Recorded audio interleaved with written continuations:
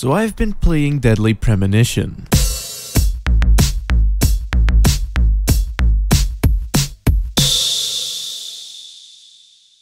You know, Deadly Premonition is one of those games that when someone brings it up, you tend to hear nothing but good things about it. Of course, with me being the asshole that I am, I never trust those people. But maybe just this once, the people in my glowing PC box may be right.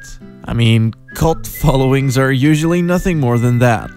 You know, a cult. But I feel like this may be the rare exception where the blind mumblings of perfection may be right. Either that or I've already been brainwashed without my knowledge, and am now a body-snatched goo baby like the rest of you. I'm sure I'll get some kind of proper introduction to the shebang of fools at some point. I expect cake. But for now, I guess I'll just review this game for what it is. So what this game is a survival horror game with sandboxy elements. You'd think that would be weird enough to make the game stand out on its own, but really it's the game's story and characters that make this game special to a lot of people. Anyway, the game's story centers around FBI agent Francis York Morgan, but everyone calls him York. Please just call me York. It's what everyone else calls me. So York is on his way to the small rural town called Greenville to investigate a murder case. However, things immediately start going tits up, and it becomes very apparent that this isn't your average serial killer. I mean, there are these weird zombie-looking monsters everywhere, strange red vines, and a bunch of other shit I can't really talk about because I'll end up spoiling things. And before York knows it, he finds himself hunting down the almost folkloric raincoat killer. Also, York has an imaginary friend called Zach whom he talks to all the time, but Zach never talks back because it's really just a way for York to address the player. And there's also this dude in a wheelchair with a gas mask who doesn't speak at all but has his servant doing all the talking for him, and this old lady at the hotel with a needlessly long dinner table, and basically the dialogue in this game is somewhere in between IGN's review of God Hand and fucking brilliant. Although mostly brilliant. I really find it fascinating how well a classic whodunit murder mystery still works. I mean, shit's been done since forever, yet I often find that the most gripping stories still tend to be whodunits. And even if it isn't, it's definitely the kind of game where you want to read up on all of the characters and stuff after you're done playing. Also, I often hear people compare the game's story to Twin Peaks. I've honestly never seen Twin Peaks, so I can't say if that's true or not. But if that comparison helps to create a better picture of what the game is like, I'll gladly pretend to know what I'm talking about. Anyway, one thing that really stood out to me apart from all of the stuff I just mentioned is the game's soundtrack. More often than not, I had this giant pervy smirk on my face when the game just goes all like...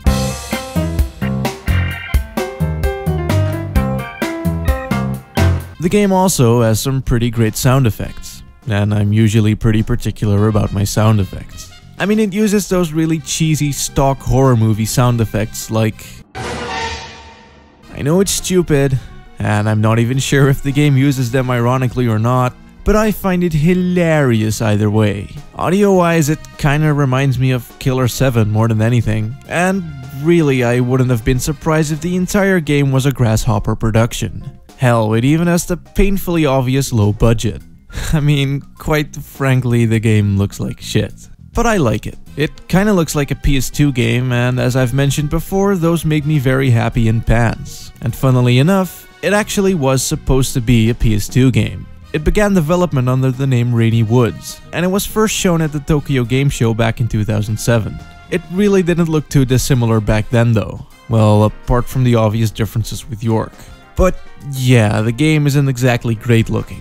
Despite me liking it, I can definitely understand some people being put off by this. However, the jerky movements and the questionable facial expressions do kinda add to the uncanny vibe the game carries. Like, I subscribe to the philosophy that horror works best when it's ugly. Kinda like the stop motion movements in The Evil Dead or the polygonal graphics in Silent Hill. It could leave room for your mind to fill in the blanks. Or it could just add to the overall sense of what the fuck. The latter is definitely what it did for me.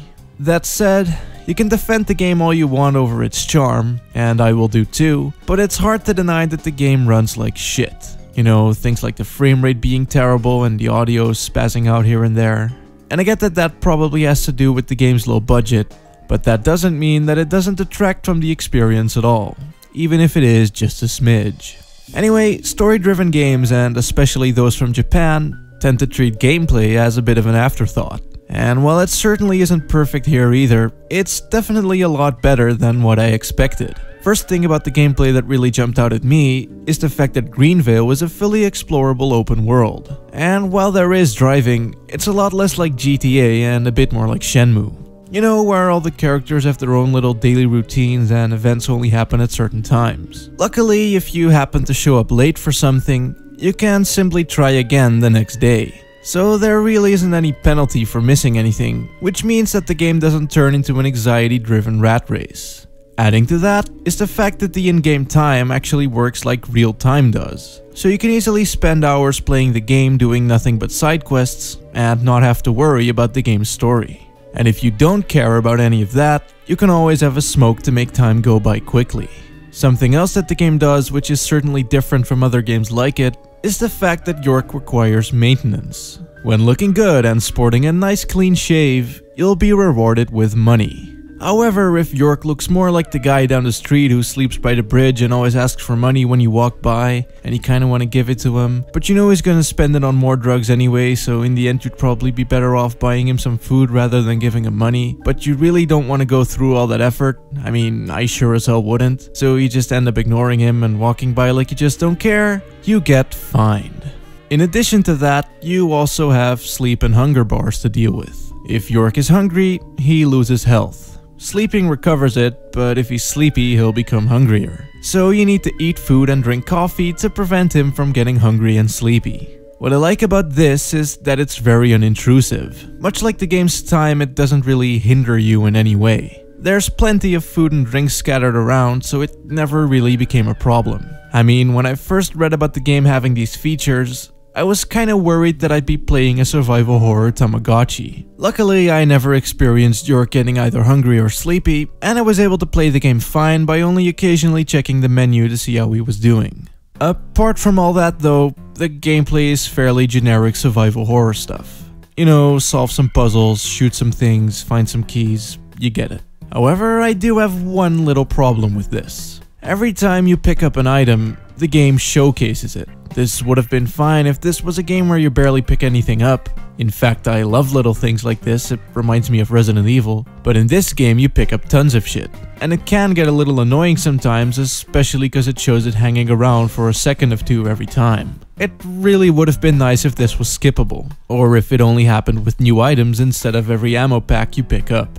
Also, the game is completely ridden with QuickTime events. Only this time I don't really mind them as much as I usually do. They're treated more like minigames rather than random pop-ups during cutscenes.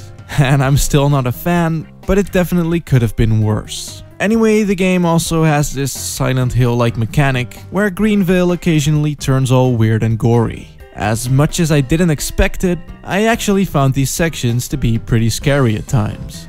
I mean, these sections are pretty few and far between, so I never really got used to the game's creepy atmosphere. Now, these sections are kinda like a poor man's version of Resident Evil 4. So you find yourself slowly walking around, occasionally pushing a crate or two, but mostly just shooting things in the face. And despite the aiming being a bit flimsy, I did kinda like the shooting in this game. I mean, it's definitely not the best third-person shooting out there, but it's certainly not the worst either. Like, it felt a little awkward at first, but after a while I found that shooting things in the face with a shotgun is pretty fucking satisfying to do. That said, the game doesn't have any kind of difficulty settings at all, and the default is set on easy.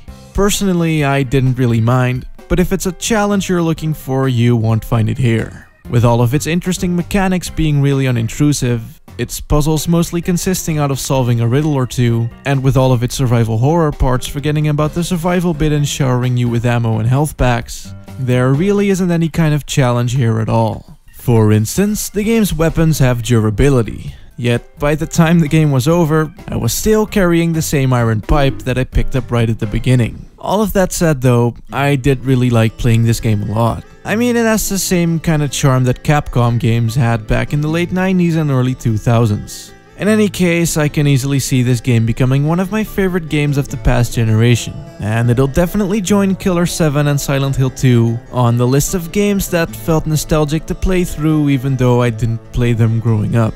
Also, the game's creator Swery totally follows me on Twitter, so I believe there is a conflict of interest. I'm sorry, please unsub.